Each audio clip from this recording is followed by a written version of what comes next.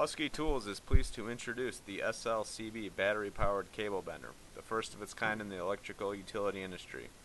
The SLCB-jaw is sold as an accessory for either the SL-ND streamline compression tool or the REC5ND SL pistol grip style compression tool. Simply turn the locking jaw pin to disengage the pin.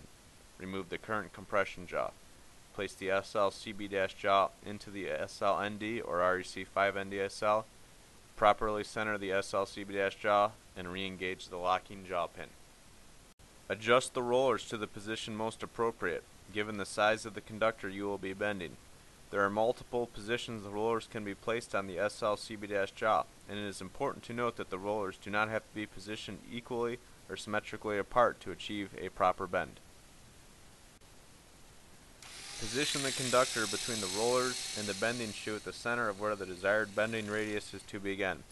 Advance the SLCB-jaw to begin the bend, again using caution and not allowing the bend to become too sharp. The tool can be stopped at any time during the operation and released by pressing the release trigger. Continue to work the cable to the proper bend radius desired by moving the SLCB-jaw in 3 to 6 inch increments down the cable and advancing the jaw. Use caution as not to bend the cable in a radius too tight that it may damage the insulation or conductor.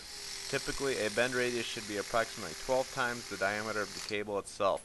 A 1-inch diameter cable should have a 12-inch bend radius. Note, it is highly recommended to consult the manufacturer of the conductor to obtain necessary conductor bending requirements and minimum bending radius before attempting to operate the SLCB-jaw. The SLCB-jaw is designed to work on conductor 1000 MCM and smaller. However, the SLCB-jaw has the potential to work on conductor larger than 1000 MCM.